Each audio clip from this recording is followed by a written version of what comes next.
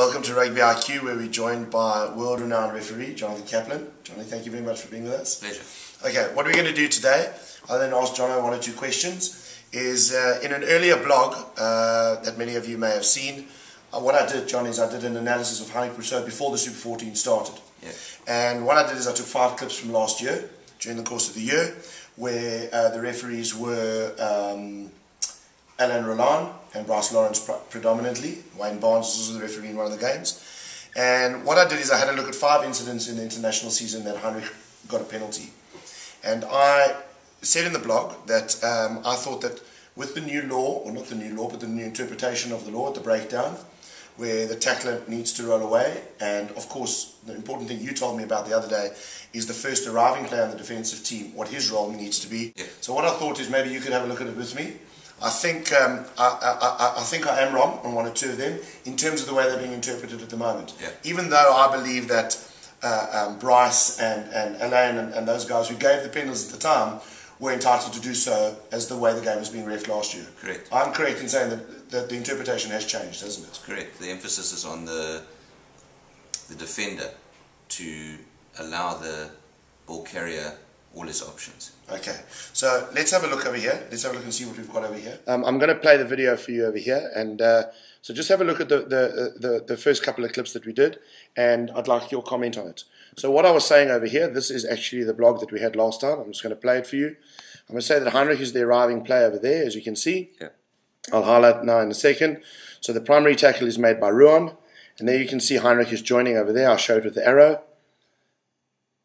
And as we let the clip go on, Heinrich gets his hands on the ball, which I thought was really good rugby. Very good strategy as well. He remains on his feet, and this is really significant because we were chatting earlier where you told me that this is actually where the interpretation is different now. He has aided the guy going to the ground, and strictly speaking at this moment in time, if I'm correct, he has to release the guy. Yeah, yeah, you are right. There is a point which needs to be made, and that is that if an Italian player had joined onto the ball carrier prior to the tackle being made, in other words, one of his own teammates. One of his own teammates. Yes, which would constitute the maul. Maul defense is different from a tackle defense. I understand. Okay? So if that was, technically there was someone touching him, but let's just say, for example, for argument's sake, that was just a tackle situation, the South African would have had to let go first before going back in. If that was a maul situation, he never has to let go because his role is differently defined because it doesn't fall under tackle. Right. Have a look at this clip and tell me what you see in this clip over here. Tell me if you're happy with his role over here. There you can see him. I'll reverse the video quickly. There you can see he's not the primary tackler. Now he is. He pushes the guy to the floor and he's over the ball. Yeah. In that situation, he still has to let go first before he goes back in. Under the new interpretation. Yeah. There isn't a tackle, actually. A tackle... Even though I'm showing you over there that he's still on his feet. Yep. Okay. What you can see there is that a tackler... There is no tackler, because a tackler is defined as someone who was on his knee. Yes. Right? So there is no tackler there, but he is deemed to have effected a tackle. And so a tackle has taken place. Even though John initially was the one who made the tackle, there's no tackle because John's contact point was in the air. Right. Right. Right. Then the player carried on running into Heinrich, and then Heinrich pushed him to ground whilst retaining control over the player. I understand. He didn't push him down and then attack the ball, which is different. Right. So in this situation, would he be penalised, or does he still get the penalty now in this particular situation? No, in this situation, the penalty would go the other way. Against him. Yeah. Quite interesting that the game has changed that significantly, that an incident that he was entitled to get a penalty for last year, he's actually now penalisable. Yes. Quite fascinating. Yeah. And all it really boils down to is a change of emphasis. I mean, the law was there. The law was actually there from May 2009. Right. But I think it's actually correct. I don't think this is a willy-nilly approach to trying to make life difficult for players and coaches. I actually think it's trying to make life simpler for them, and also, like I said to you earlier, it's about giving confidence to the attack, to be able to sustain an attack.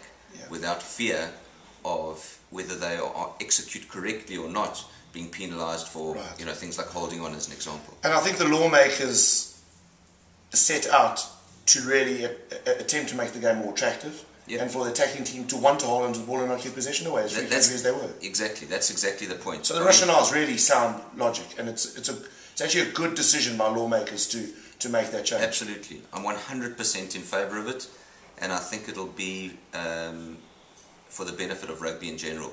You'll find the game becoming a more attractive game, and then it's up to you guys. It's up to the coaches to find different ways of stopping the attack. And as long as referees are consistent in their approach to the cleaners, the arriving players, still allowing a contest, still allowing the defence options to attack the ball, to attack the opposition, to make it difficult for them legally. That's the role of you guys. That's your role nowadays. You've got to keep moving with the game, keep trying to refine and define new systems. Yeah, which is really and as we were discussing earlier as well, and we'll share with the rugbyiq viewers as well. That's really what the emphasis of the game should be about. It should be an attractive spectacle. People don't want to pay money to come and watch a kickfest. And if you consider that out of the 4 interpretations you guys were asked to have a look at the beginning of this year, 2 of them have had a significant effect on teams being able to play more running rugby. The one was the one we're just discussing now, which is the breakdown, and the other one is the strictness that you guys and your assistant referees have been asked to monitor, that when a team does kick a ball, that any players of his in front of him remain in an onside position. Can only be put onside in 3 different ways, but that you guys have been asked to monitor that particularly closely. Yeah, exactly. So the rationale is if you kick the ball away and the opposition want to counter-attack, that they'll be given an opportunity to counter-attack. And so when there's more space, because your players have been told to stand still and not keep moving forward, then obviously there's more confidence on the part of the ball carrier to take the ball back. Right, okay. So that's all that we've got at the moment now for rugbyiq. John, thank you very much for joining us. It's been fantastic to have your views, one of the top referees in the world.